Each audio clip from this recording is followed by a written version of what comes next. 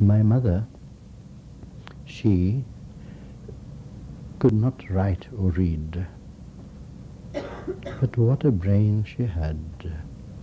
You know, in India, you know, the village homes, I was born in a village, and all the homes in the village, you know, have very large stoops. You call it stoops? Porches? Stoops? Hmm?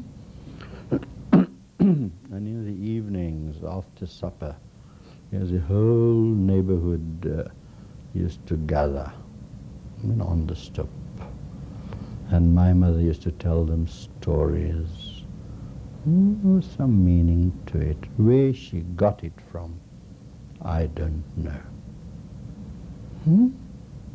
But what did surprise me was this, that after the day I was born, her stories became more and more profound. I didn't teach anything, I was just born.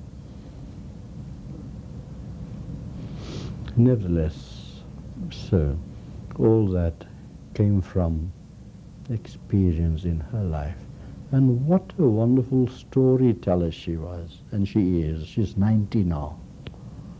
And she's in India, and of course I do look after her and support her. And then she comes to a story, and at the moment where you think, what is going to happen, you know, and then she would take out, she's addicted to sniffing snuff. As a matter of fact, she's got a factory, they're manufacturing snuff.